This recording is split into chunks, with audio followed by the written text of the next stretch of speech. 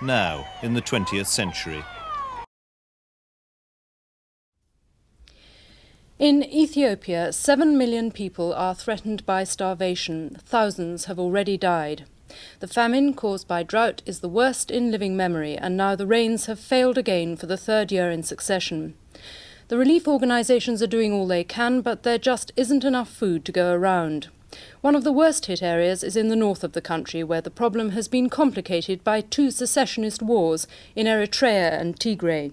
40,000 refugees have converged on the town of KOREM in the hope of getting some food and medical aid. Our correspondent Michael BUERK has been back to KOREM after 4 months, and he found the situation far worse. Dawn, and as the sun breaks through the piercing chill of night on the plain outside KOREM, it lights up a biblical famine, now in the 20th century. This place, say workers here, is the closest thing to hell on earth. Thousands of wasted people are coming here for help. Many find only death. They flood in every day from villages hundreds of miles away, dulled by hunger, driven beyond the point of desperation. 15,000 children here now, suffering, confused, lost. Death is all around. A child or an adult dies every 20 minutes. KOREM, an insignificant town, has become a place of grief. The relief agencies do what they can. Save the Children Fund are caring for more than 7,000 babies. Every day they weigh them on a sling, then compare their weight with their height. By this rule of thumb, 1 in 3 is severely malnourished, starved to the point of death. This morning another 114 babies have arrived. The choice of who can be helped and who can't among the constant stream of newcomers is heartbreaking. There's not enough food for half these people. Rumours of a shipment can set off panic. As on most days, the rumours were false. For many here, there would be no food again today. 2 months ago, there were 10,000 people here.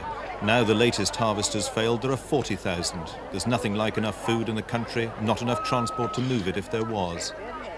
These people have waited all morning. They want food, they're getting clothes. Those naked and most needy are marked by a pen stroke on their foreheads before the distribution begins.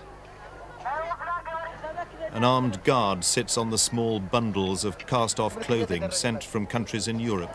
A few jackets, trousers and sweaters, once worn in the wealthy West, now handed out to starving people who have to live in the open through nights when the temperature drops to little over freezing point. Today, only a tiny amount of grain is being given out to those who have brought in firewood. People scrabble in the dirt as they go for each individual grain of wheat. For some, it may be the only food they've had for a fortnight or more. The Ethiopian government tries to persuade these people to go home, but that would make death certain. Better to camp here. Some of the very worst are packed into big sheds. 7,000 now, most apparently dying of malnutrition, pneumonia, and the diseases that prey on the starving. This 3-year-old girl was beyond any help, unable to take food, attached to a drip, but too late. The drip was taken away. Only minutes later, while we were filming, she died. Her mother had lost all her 4 children and her husband. The situation is out of control. Whole groups are being ignored. These people have been without food for a month. A government truck arrived to pick up those most desperately ill and take them to the sheds that are already overcrowded. It was a quick and random affair. They took a handful, but hundreds here needed the food and shelter the sheds provide. Those left behind seemed at least as bad as those that were taken, clustering around us in a hopeless appeal for help. If nothing happens, I don't know what we are doing then. If there is no food, the medical treatment is a nonsense. Giving drugs to the people, giving injection, giving tablets. If they don't have food, It's quite not ridiculous because we are here. And How do you feel about the attitude of the rest of the world to this country? I am not a politician. I don't care at all about what's going on. Just I am a witness of KOREM. And I know that if nothing is done, there will be thousands, 100,000 of people who will die. Already we have thousands here. Only KOREM. And KOREM is nothing in Wollo. And Wollo is not the only place in Ethiopia. Those who die in the night are brought at dawn to be laid out on the edge of the plain.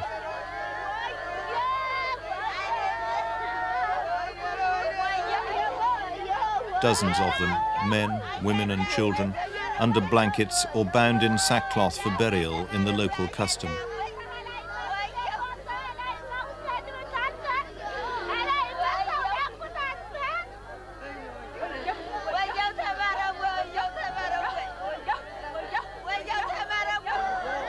For 2 hours, the bodies kept coming from out of the encampment.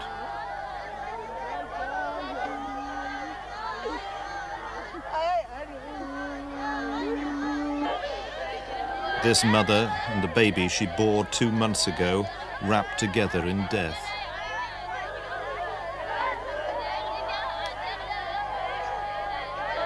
As body after body was brought down, the grief became almost tangible. By KOREM standards, it wasn't a bad night, 37 dead. Tomorrow there would be more. The day after, more still.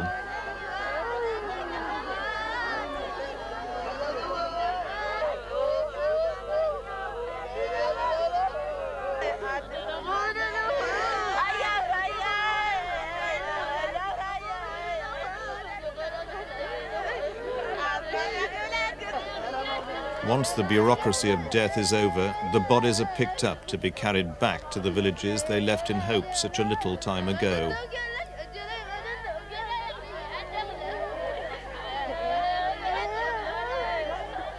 A tragedy bigger than anybody seems to realize, getting worse every day.